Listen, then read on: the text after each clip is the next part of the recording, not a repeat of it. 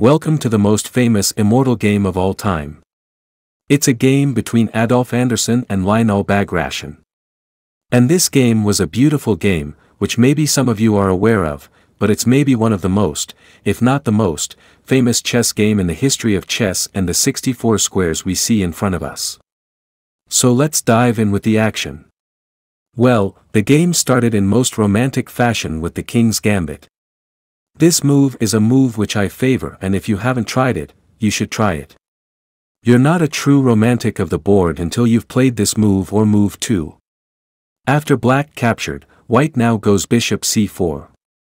And this is quite a modern approach, but it does allow queen h4 check, displacing the white king. The white king has to move. g3 is not possible because a pawn takes. And now black played a romantic gambit himself. Pawn to b5. Now this is really quite a rare move. Black gives up a pawn in the hope of getting some kind of development in return for it, with maybe a bishop coming to b7, a pawn to c6, some kind of tempo game. I don't really believe this move, and indeed it was a famous case of Garry Kasparov being forced to play it in an expedition match which he lost horribly. And afterwards he said, well, b5 is just a rubbish move. How dare you force me to play this move? White now captured that pawn and black started to bring his pieces out. Knight to f6. And in this very interesting position, white did the same. Knight to f3.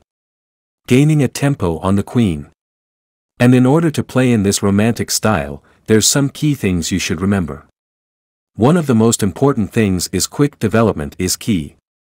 So if you want to become an attacking mastermind, master great player, great attacking player, you've got to just play, you've got to be willing to take risks.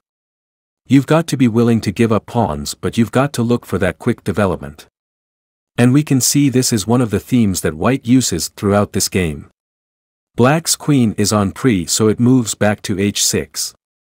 And here I would probably have played a move like knight to c3. I think that's a good move. d3 maybe is not the most accurate, but white wants to get his bishop into the game. Trying in some position to take on f4 quickly. Knight to h5, and now it gets very exciting. Black brings his knight to h5 with possibilities of coming into g3 with a check. I'm not sure about this move. I think black should have maybe started to bring his pieces out. Moving the same piece twice in the opening can be a big error. White now played knight to h4.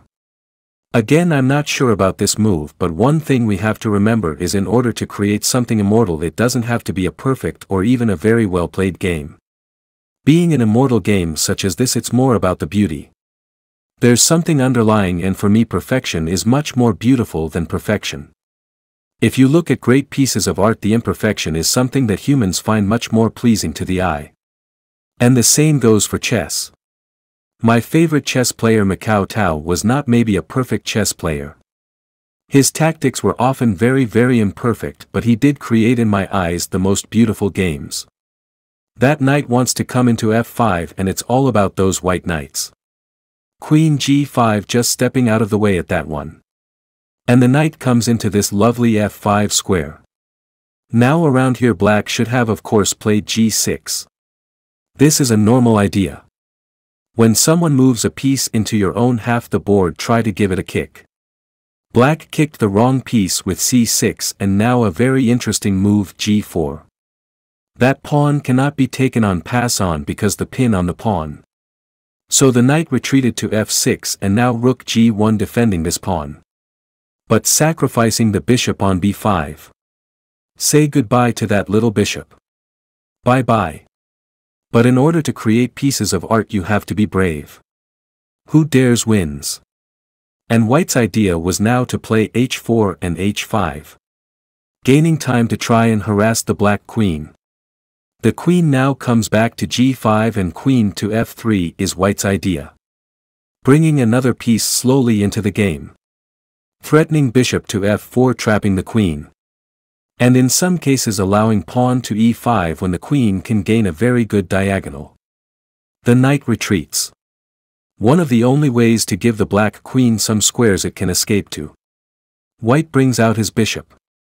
Clearly white has good compensation for the piece with a very nice bishop and a very nice knight. And black's piece is a very badly placed.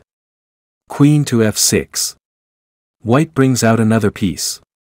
Watch the rapid development. Knight to c3 aiming to come into d5. Bishop c5, and now around here probably d4 would have been the correct move. But who can resist the next idea? Knight d5, another piece flies in with ideas of attacking the queen, with ideas are coming to c7. Queen takes b2, and here we see something quite magical. I mean a normal move here. I mean, is there such a thing? Well, there's not really, because white has two rooks being attacked and he's also a piece down. So if you start to back out and have fear now, you're only gonna lose. You have to play with absolute caveman style without any sweat dripping down your brow. You have to keep going forwards, and white indeed does that. Bishop to d6, trying to throw another piece around the black king.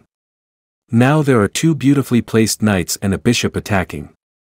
Here black goes wrong. He should have played queen takes a1 and after king e2, not queen takes rook, because that would have left really gone to disaster here.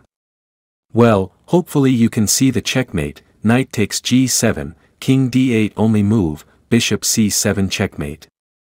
Very nice. Look at the three pieces free is often when trying to attack, but instead blacks should have brought the queen back to be to defending g7 attacking c2. In the game, black got a bit greedy.